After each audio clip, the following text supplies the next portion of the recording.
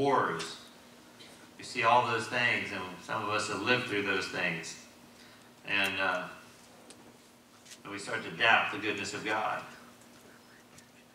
But God is good. He's good all the time. And He's always faithful. And I can see His hand on my life, even in the midst of hard times. You know, Father's Day is coming up next week. It's quick. And, you know, not everyone had a good father. And my father, I love my father dearly, but he wasn't a great father. But he was a father that God chose for me. And he's my father for a reason. And my dad taught me a lot of things. He taught me things through good example, and he taught me things through bad example. And guess what? I taught my kids good things through good example, and I taught my kids things through bad example. And but I'm my kid's father for a reason. That's God's sovereignty chose, and hopefully our children will learn from our good examples and learn from our bad examples.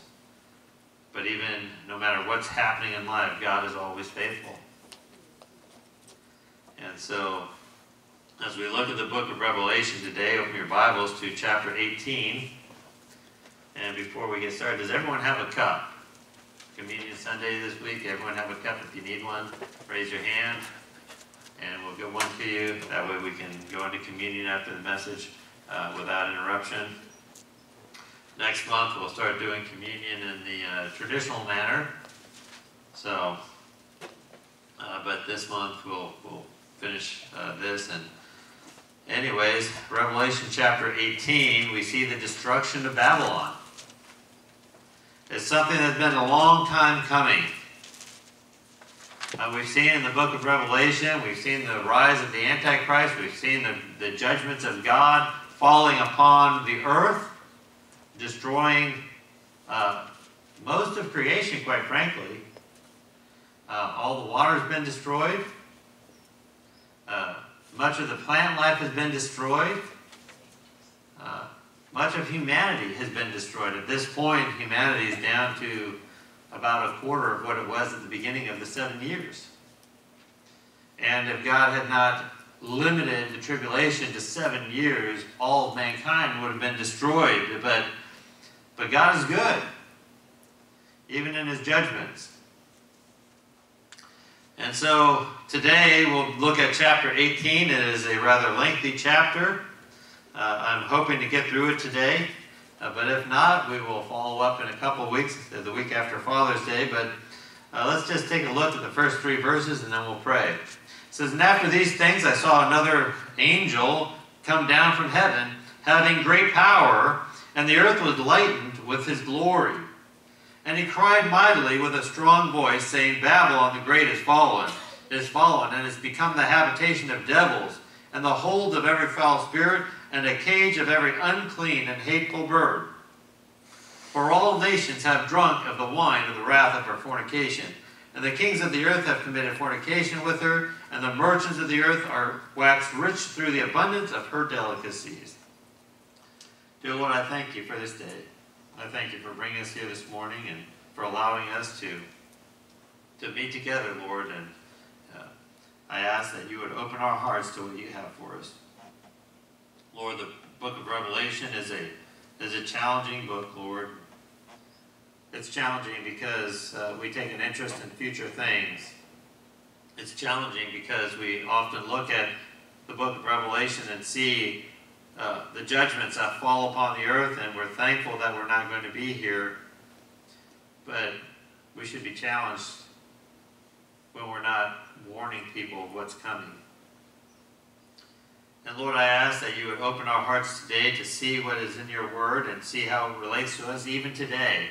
Lord, as we look and see what, how the Antichrist, how Babylon has deceived the world and the methods it uses, and we see that those methods are alive and active today and becoming more and more profound.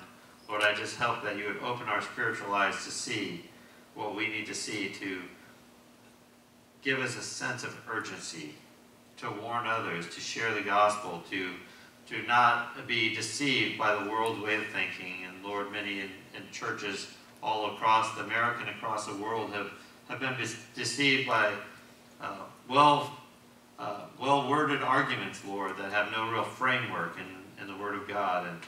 And I ask that you would just not allow us to be deceived, Lord, not allow us to be complacent. Lord, that you would give a fire in our hearts that burns to share the gospel with others. In Jesus' name, amen. So in verses 1 through 3, we see the declaration. Once again, we see the declaration of the fall of Babylon. It says, in verse 1, it says, "And after these things I saw another angel come down from heaven, having great power, and the earth was lightened with his glory." So here's this angel. This angel with great power. The angel is not named. Some believe that this angel is Jesus Christ himself. I don't believe that myself. They say that because of this angel having great power, that the earth is lightened with his glory. But angels have power. Angels have glory. And so I believe this is an angel, but not Jesus Christ. And this angel has great power, and he has a strong and powerful voice. It says he cried mightily with a strong voice, saying, "Babylon the Great is fallen, is fallen." Here's the reality of what Babylon is being declared. It is a fallen empire. It says it has become the habitation of devils, and the hold of every foul spirit, and a cage of every unclean and hateful bird. For all nations have drunk of the wine of the wrath of her fornication. And the kings of the earth have committed fornication with her, and the merchants of the earth are waxed rich through the abundance of her delicacies. The declaration is that Babylon has fallen.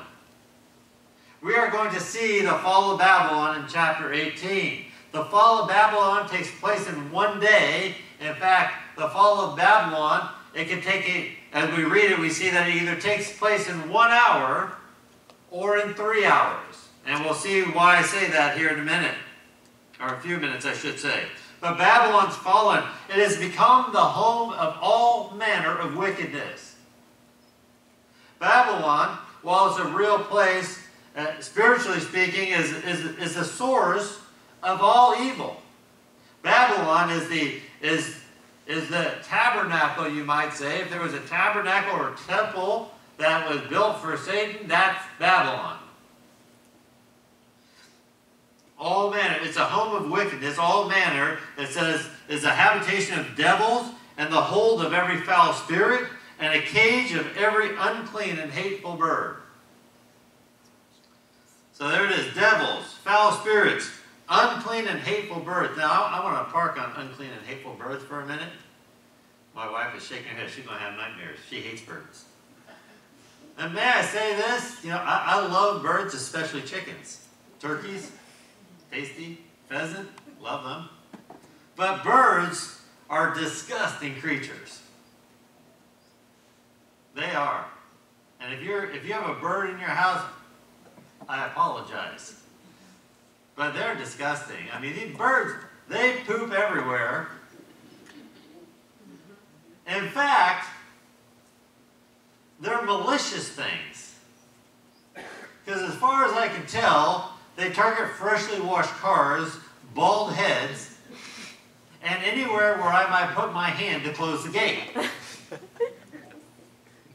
They're vindictive creatures. We have a bird that every year, our back door, we have a canopy, and when you come out the door, there's a light right here, right about that high.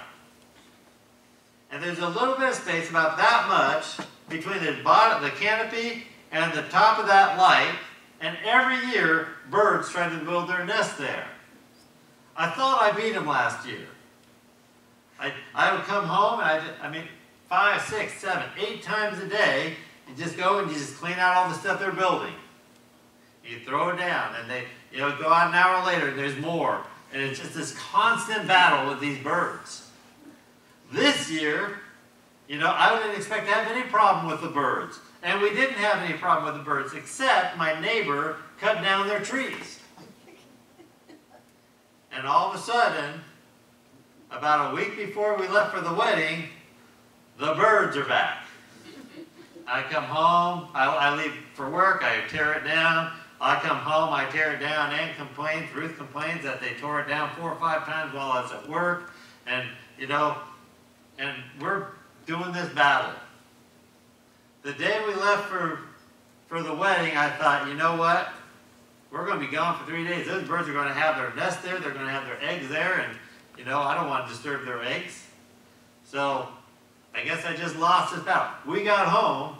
There was not a piece of straw on that light. I thought, good. Get up the next morning.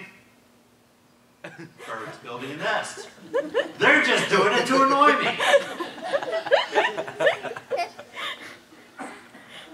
And it's just constantly tearing it down. It slowed down a little bit. I think they're bored with the game. But birds are nasty, vindictive creatures. And they're also unclean birds. These are the birds that Israel was not allowed to eat. And Babylon is a habitation of those things. Babylon represents everything that is anti-God, anti-Jesus, anti-Christ. Not only that, but Babylon has seduced the entire world.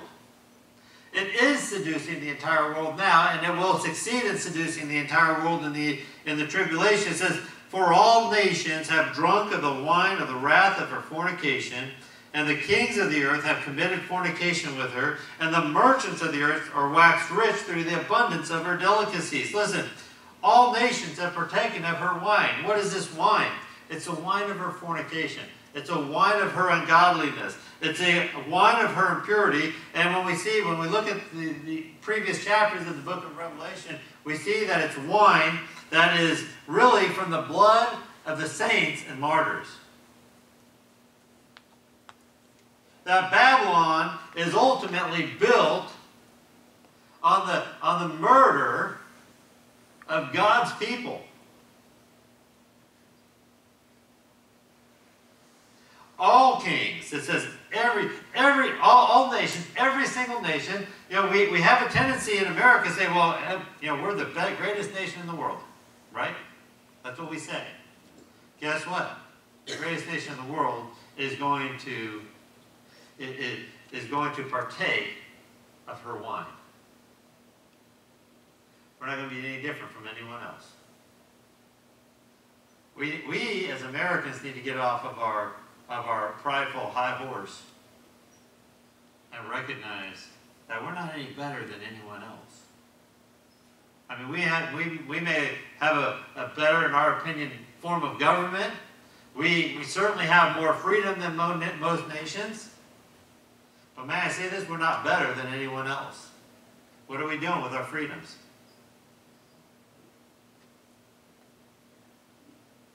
Why did God give America the freedoms that it has? Because you know it comes from God. Our founding fathers said that. God gives us our freedom so that we can serve Him. And what are we doing with it?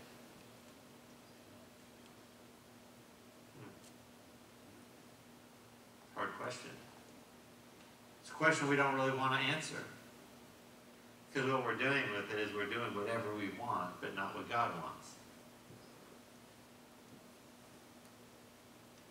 It says all the kings of the earth, every ruler, every world leader has fornicated with her. They're all in bed with her. Guess what? Guess who that includes? That includes our leaders. All merchants of the earth have gotten rich through her. Guess which merchants are included in that? All of them.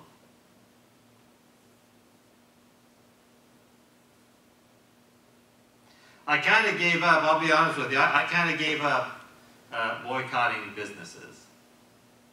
I've just given it up. And you know why I gave up?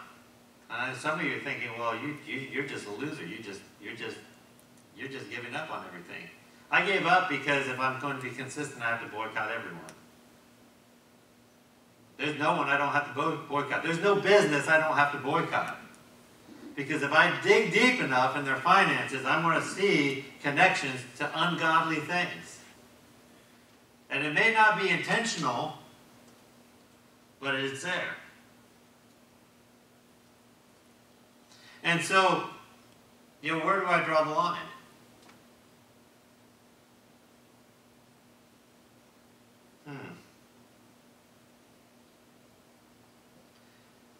We see in verses 4 through 8 a warning to God's people. God warns his people. Why does God give us warnings?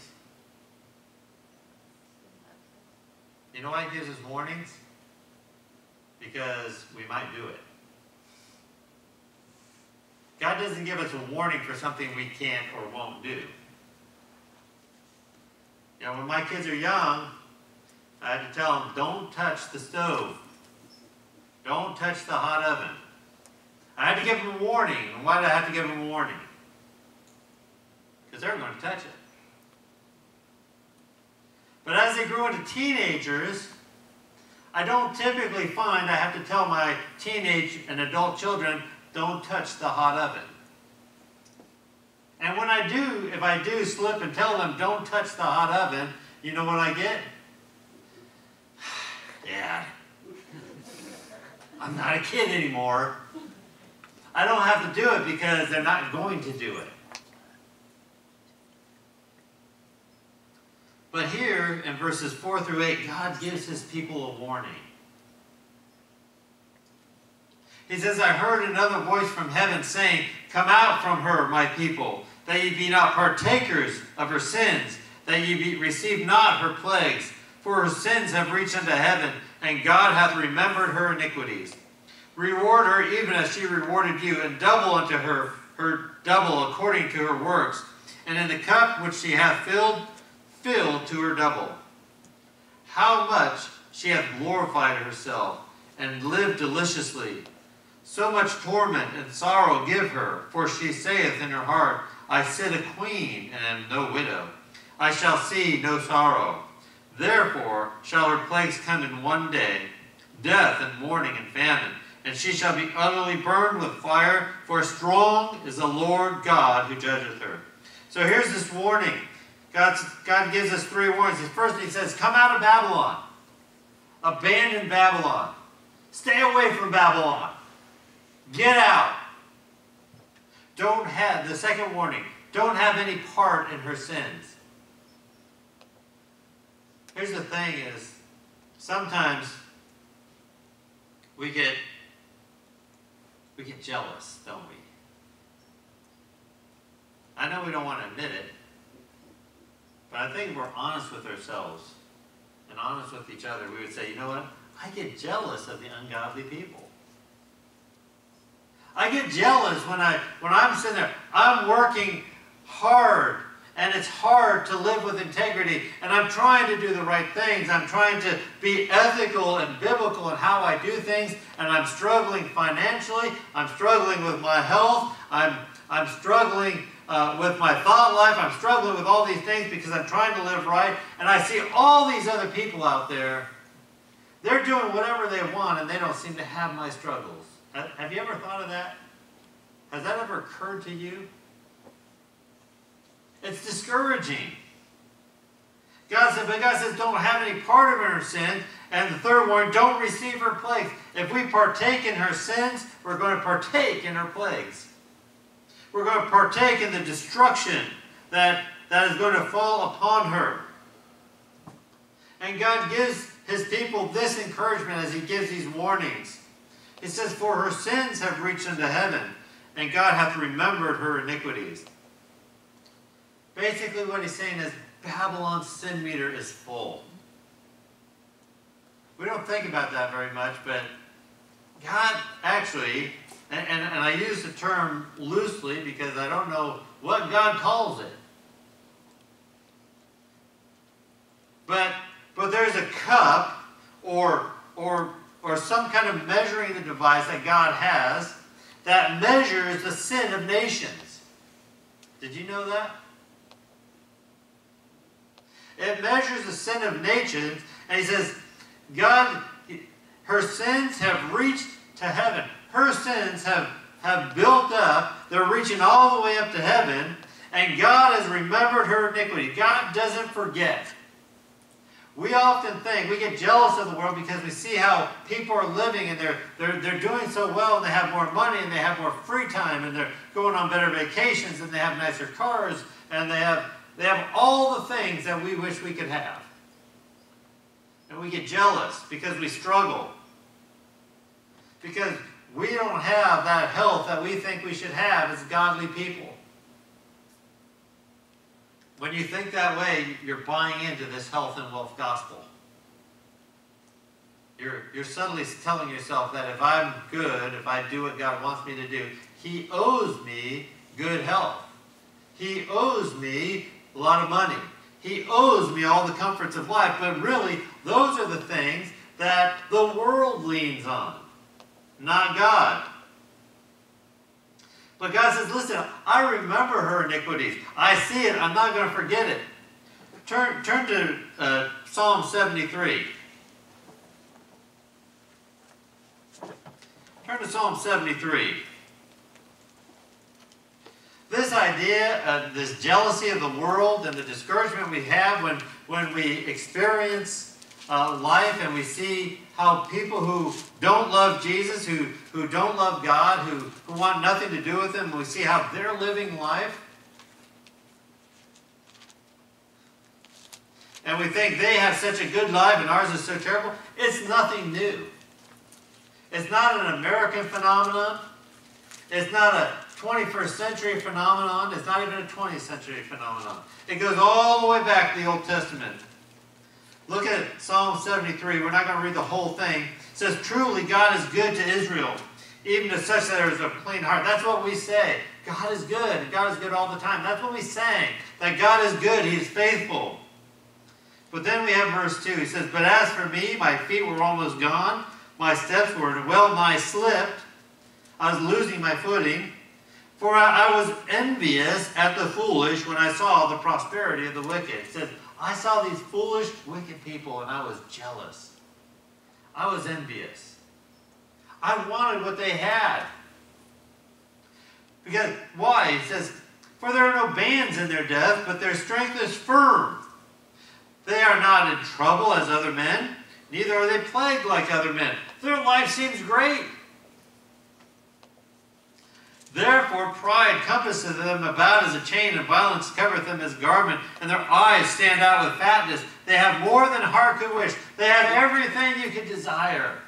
These ungodly, wicked people have everything that you could desire. That's what Babylon's going to be like.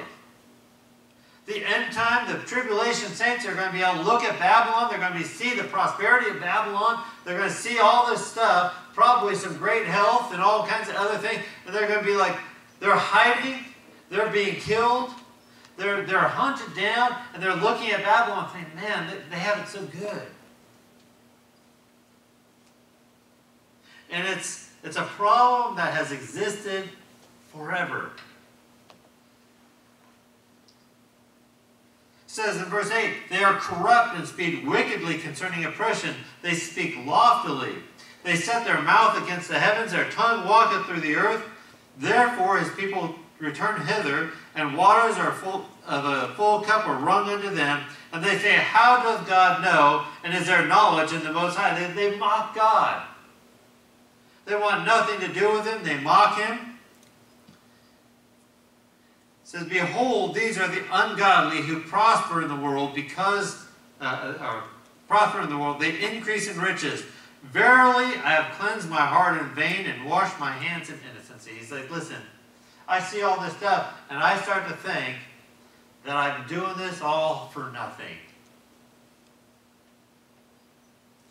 It's an empty exercise for me to keep myself pure. It's an empty exercise for me to live right. Asaph, as he's writing this psalm, he is going through a deep depression, being jealous of what the world has, seeing what the people who are not living for God have, and compared to what he lacks. He's jealous of them. And he considers That all the works he's doing, all the worship he's leading, it all just seems empty to him.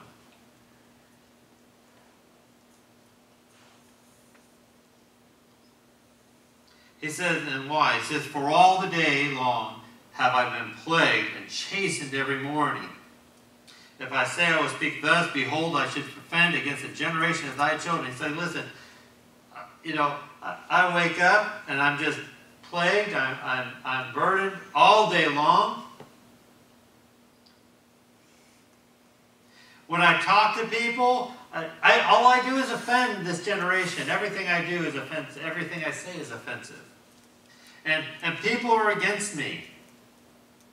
And so when I thought to know this, it was too painful for me.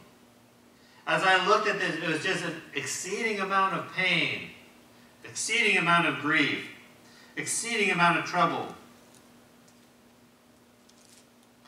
Then he says in verse 17, until I went into the sanctuary of God, then understood I their end. He said, that's what I thought until I went to the sanctuary of God. When I went to the sanctuary of God, and may I say, it's not speaking of the church, but we can certainly apply it here. When I went to church, when I went and was among God's people, why do we need to assemble together? Why do we need to fellowship together? This is why. It's not just because God told us to. It's because this is where we strengthen each other. God made us social creatures.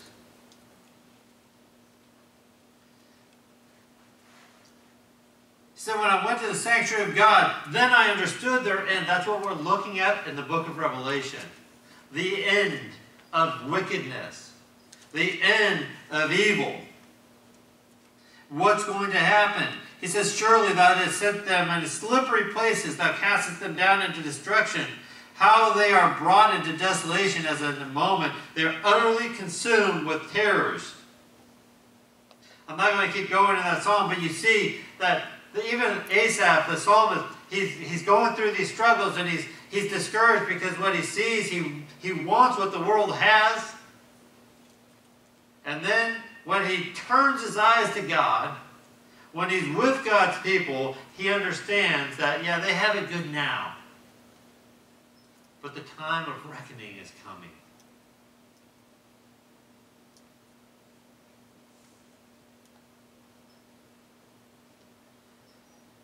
God's going to reward Babylon for her iniquity. Not all rewards are good. There's a reward for those who live for Christ. And there are rewards for those who deny him. One of them's good. One of them's bad. In fact, it says her rewards will be double proportionate because her sin is double. She hasn't just got up to that sin meter and topped it off. Babylon has exceeded it by 2. Has doubled it. She's lived a high life. She's glorified herself. She's lived luxuriously. She set herself up as queen. She believed she would never fall. She was never going to be a widow because she had all these other kings and fornicating with her. All these other kings in bed with her. All these other countries in bed with her. And she thought she'd never be alone. She'd never be a widow. But guess what? Verse 8 says, therefore, in Revelation 18, verse 8, therefore shall her plagues come in one day. One day. In a single day, all these plagues, all these destructions are going to come, the ones we're going to see. Death and mourning and famine are going to be there. She's going to be utterly burned with fire. Fire is all consuming. You know, you ever see something that says it's fireproof?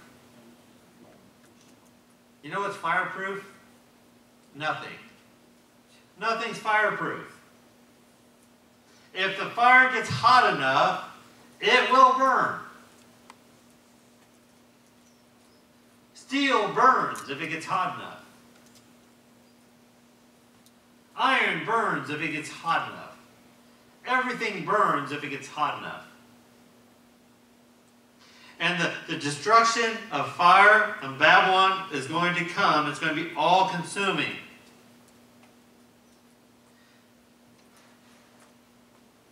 Why? It says, for the strong is the Lord who judgeth her. Because the Lord God, the judge of all creation, is strong. There is none stronger. No one can beat the judgment of God. Nobody can beat his strength. He is strong. He is a judge. And guess what? I know there are people out there who say, God has no right to judge me. A, God does have the right to judge you. And B, the accused doesn't get to choose their judge. What would the American justice system look like if the accused got to say, well, I don't want this judge, I want that judge? I mean, if I had accused, if I were in the justice system and some guy said, well, I don't want this judge, I want that judge, I'd make sure they got this judge. There's a reason why they want that judge. They don't get to choose their judge. God is the judge. In verses 9 through 20, we see the effects of Babylon's fall. We'll go through this quite quickly. Verses 9 and 10, we see the fall of human government, the effects of the king on the kings of the earth. It says, and the kings of the earth who have committed fornication and lived deliciously with her shall bewail her and lament her. When they shall see the smoke of her burning, standing afar off for the fear of her torment, saying, alas, alas, that great city Babylon, that mighty city, for in 1 hour is thy judgment come. These kings of the earth were in bed with her, and they're going to bewail and bemoan her. They're going to lament her. They're going to be sorry for her passing. This is the end of human government. Babylon at this point is running everything. All government is hinged on Babylon. And when Babylon falls, everything else, all the other governments fall with her. Take a look at 1 Corinthians chapter 1.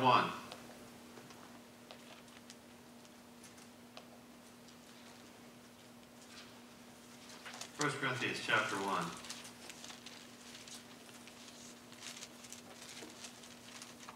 Looking at verse 18, it says, for the preaching of the cross to them is to them that perish foolishness, but to us which are saved is the power of God. For it is written, I will destroy the wisdom of the wise and will bring to nothing the understanding of the prudent. Where is the wise? Where is the scribe? Where is the disputer of this world? Hath not God made foolish the wisdom of the world? For after that in the wisdom of God, the world by wisdom knew not God. It pleased God by the foolishness of preaching to save them that believe. And you can read that on and on. It talks about the foolishness of the world, that the wisdom of the world is going to come to naught. The world has become reliant on Babylon. And when Babylon is destroyed, there is no leadership left. The world's wisdom is destroyed. They've been relying on Babylon. They thought Babylon could not fall. And the fires of her destruction, when do they come? In 1 hour. 1 hour.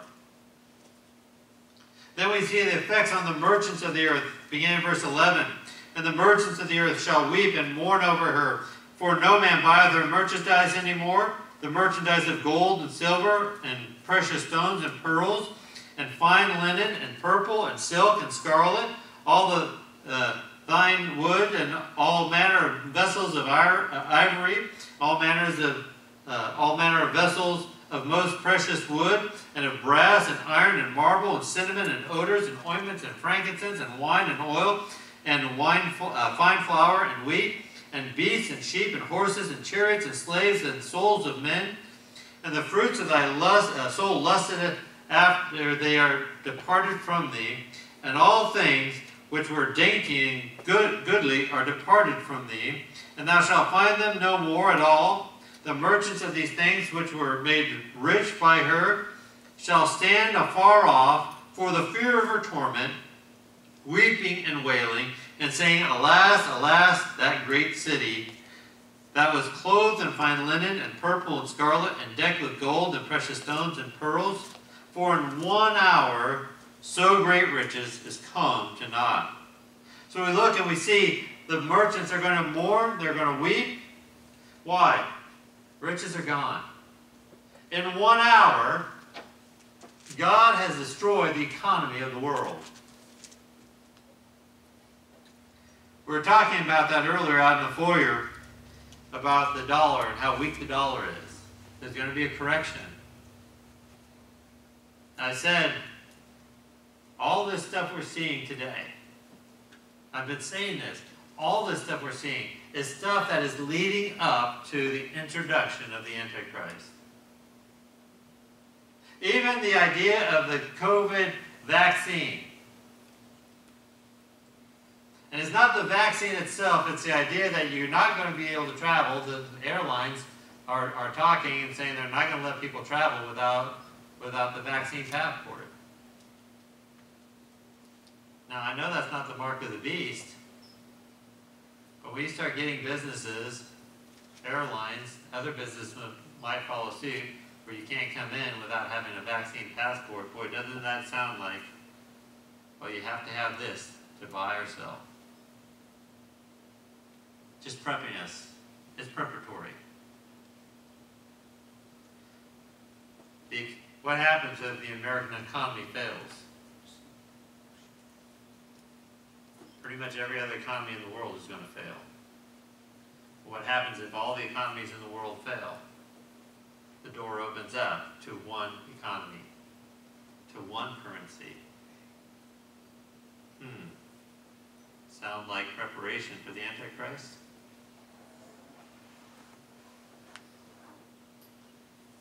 Nobody's going to be buying anything. The economy's gone. The riches are gone. There's one economy. When their wealth is destroyed, it's all destroyed. No one's buying valuables. Nobody's buying fine fabrics. Nobody's buying animals. And guess what else is big in the end times? Guess what else is big in the tribulation period? Human trafficking. Say what? Look what it says. Let's see. Verse 13. And cinnamon and odors and ointments and frankincense and wine and oil and fine flour and wheat and beasts and sheep and horses and chariots and slaves and souls of men. Human trafficking is getting bigger and bigger every year.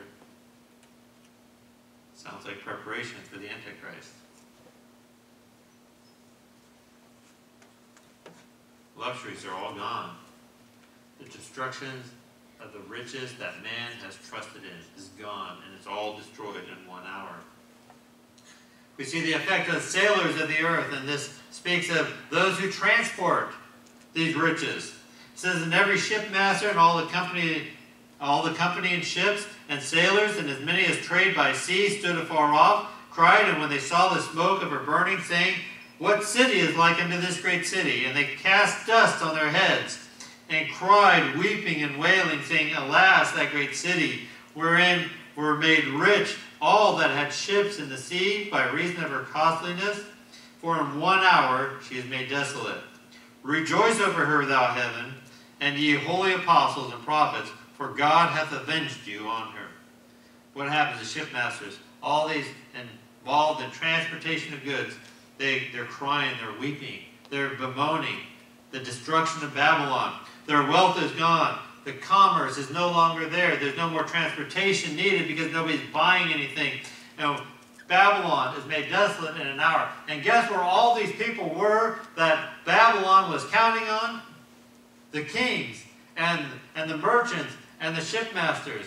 All these people that relied on Babylon, when Babylon is destroyed, they're watching from afar off. See, that's the thing. That's the difference between the church and the world. Or it should be the difference, at least. Because the church is the body. The church is also described as a family. Family doesn't abandon family. Doesn't matter what happens. Listen, There's a history with me and my dad. I love my dad dearly, but there were some bad things that happened. But I couldn't abandon my dad. There's history in my family where people have done wicked things. But I can't abandon my family. Because they're family. But they're not family. Babylon, for these merchants, these kings, these shipmasters, was a means to an end. And their means was destroyed. And the end they were hoping for was destroyed as well. Verses 21 through 24, we can see the description of the fall of Babylon. And a mighty angel, another angel, took up a stone like a great millstone, and cast it into the sea, saying, Thus with violence shall that great city Babylon be thrown down, and shall be found no more at all. And the voice of harpers and musicians and of pipers and of trumpeters shall be heard no more excuse me, at all in thee. And no craftsman, or of whatsoever craft he be, shall be found any more in thee. And the sound of a millstone shall be heard no more at all in thee. And the light of a candle shall shine no more in thee, at all in thee. And the voice of the bridegroom and the bride shall be heard no more at all in thee. For thy merchants were the great men of the earth, and by thy sorceries were all nations deceived. And in her was found the blood of the prophets and of the saints, and of all that were slain upon the earth. So the Bible, God tells us that this angel takes this great millstone and it throws it into the water. And it says, this is what the destruction of Babylon is going to be. You know the thing about throwing a stone in water? It always goes fast. Have you ever tried to throw a stone slowly? It doesn't work. If you try to throw it slowly, it just drops, but it still drops fast. And when you throw a great stone in water, what happens? You get this big wave, this big splash. And a great stone like this, as I picture it, is massive, would create this massive wave. And it's showing, just speaking of the destruction, think about tidal waves we've seen in the last 20 years that have gone and devastated, destroyed, literally destroyed cities by a single tidal wave. And how sudden it was.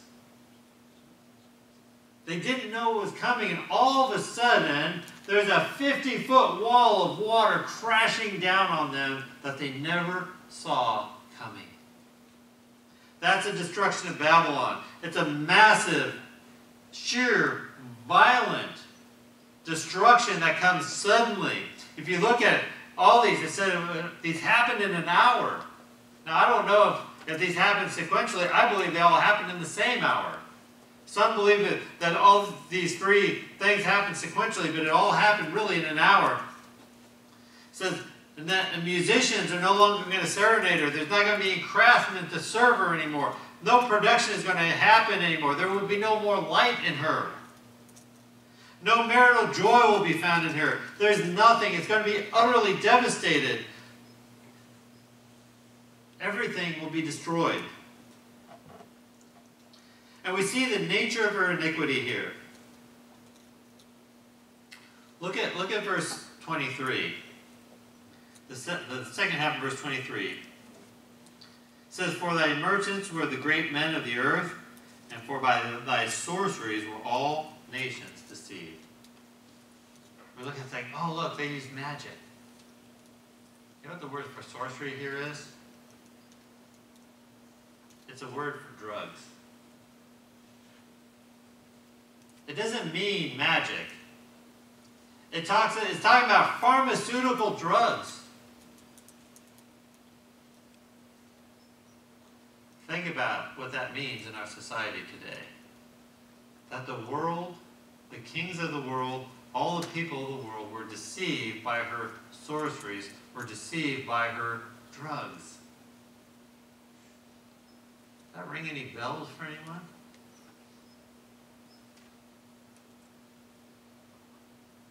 was a teenager, I never would have imagined that America would legalize marijuana, let alone legalize it recreationally.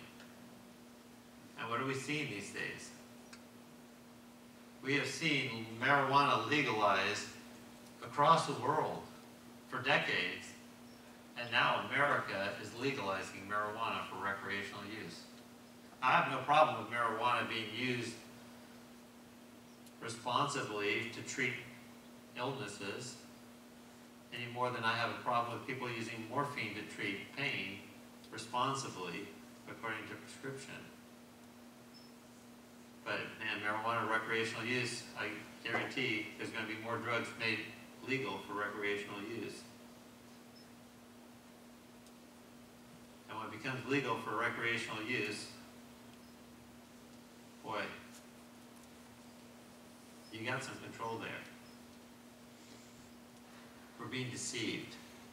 The world is making well-phrased arguments to legalize drugs.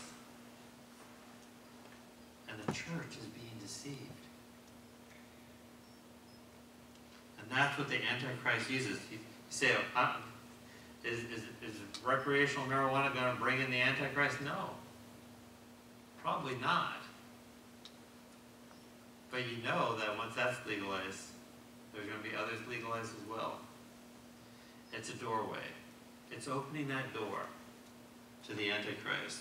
We see it today. It's here.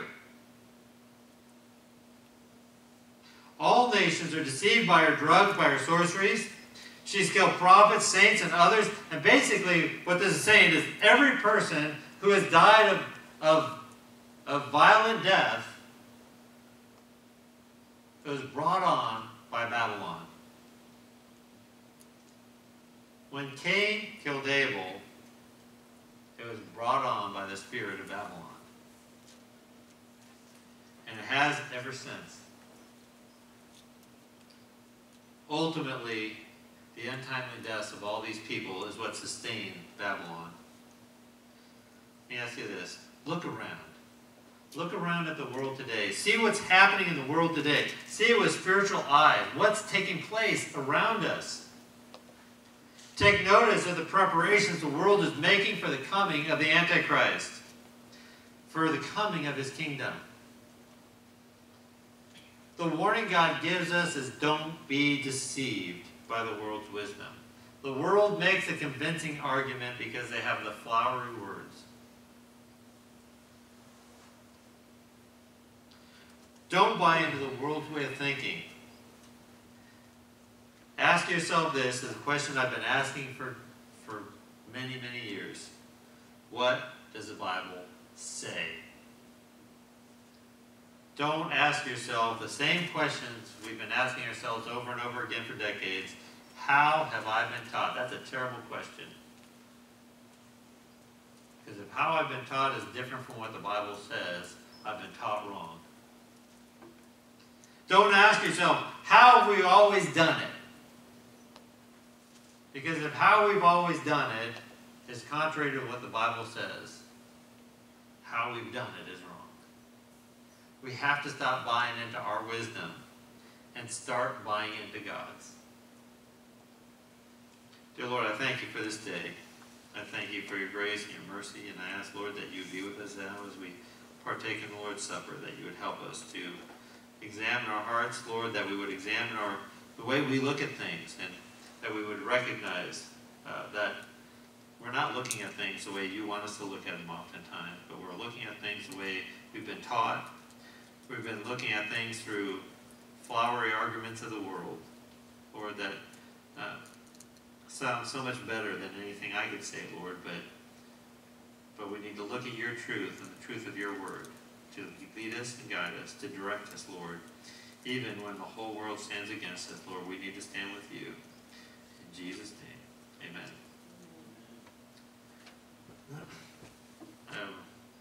1 Corinthians chapter 11, speaking of the Lord's Supper, says this: Wherefore, whosoever shall eat this bread and drink this cup of the Lord unworthily shall be guilty of the body and blood of the Lord.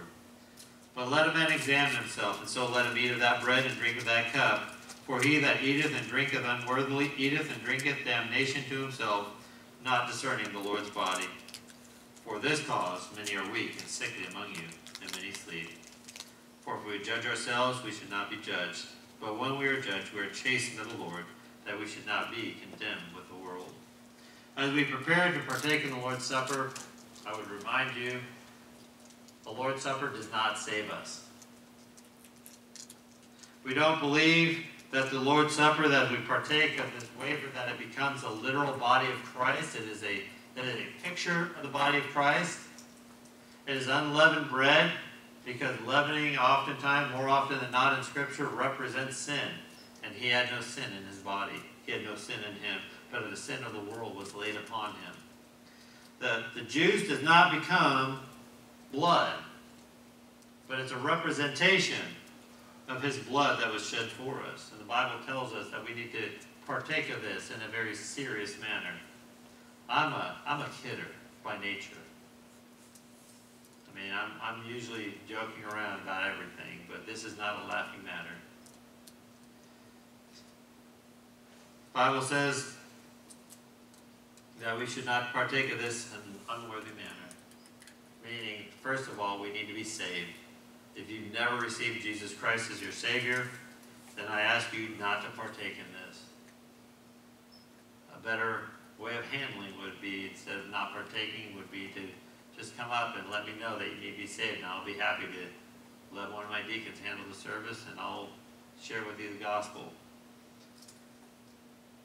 Don't partake if you're involved in known unrepentant sin. Or better yet, repent of your sin and partake.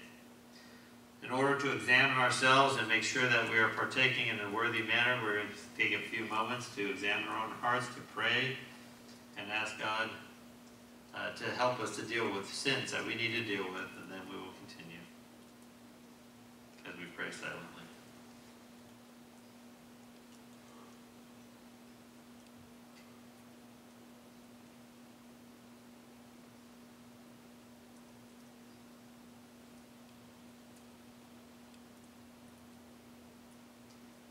Dear Lord, I thank you for this day, and I thank you for bringing us here today. Lord, I thank you for your blood that was shed for us, for the body that was tortured and tormented for us, Lord, that was shredded by the whips and the thorns.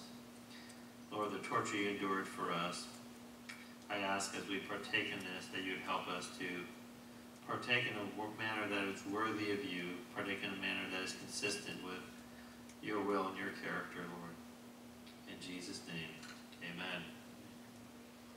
It says in verse 23, For I have received of the Lord that which also I delivered unto you, that the Lord Jesus, that same night in which he was betrayed, took bread, and when he had given thanks, he brake it and said, Take, eat. This is my body, which is broken for you. This do in remembrance of me.